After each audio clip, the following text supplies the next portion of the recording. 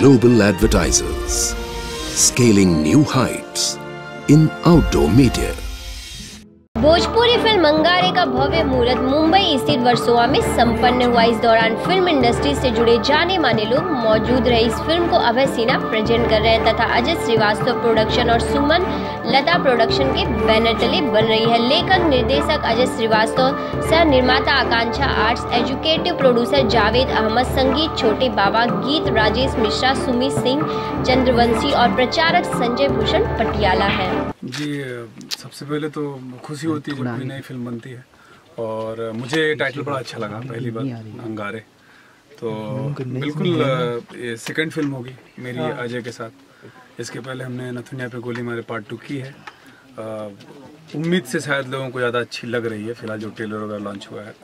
तो हम मेहनत करना जानते हैं, मेहनत करेंगे आगे भी। और इस फिल्म में भी मैं हूँ, नमित हैं एंड यश यादव जी हैं और यदवीर हैं। और एक चीज़ बताना चाहता हूँ, हम लोग जब भी काम करते हैं तो एक टीम के हिसाब से काम करते हैं। तो आपको ये जान के समझ में आ गया होगा कि जब टीम काम करती है तो कितना अच्छा काम करती है। तो जैसी फिल्म का नाम है अंगारे, वैसा मुझे लगता है कि जब फिल्म बनेगी तो वैसा अंगारे आपको दिखेगा।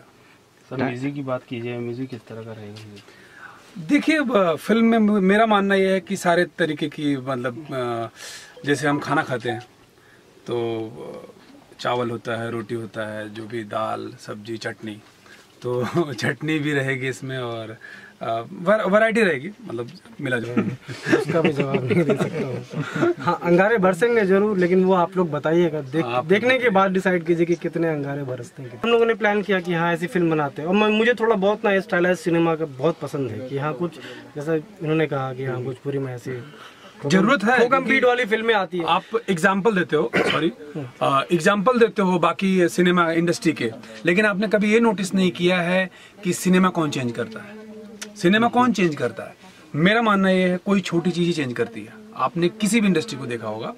तो जैसे अजय के साथ जब मैंने काम किया तो मैं एक्चुअली मैं बेसिकली उत्तर प्रदेश से हूँ, लेकिन जो मेरा रहा है जीवन शैली जो मेरी रही है, लाइफ स्टाइल शुरू से वही अक्षय कुमार या अजय देवगन, इन्हीं लोगों को फॉलो किया हमने कि कैसे पहनते हैं, कैसे चलते हैं। तो मेरे मित्र ने भी बोला कि यार तुम्हारी जो अभी एक फिल्म आने वाली है नथुनिया पे गोली मारे 2 करके, तो उन लोगों को उसका गाना ट्रेलर बड़ा स्टाइलिश लगा, मतलब कि जो वो लोग चाहते हैं। उसके पहले ही मैंने सिनेमा किया है, उतना ज़्यादा उनका कह रहे यार कुछ स्टाइल लाओ जैसे वो लोग साउथ वाले करते हैं।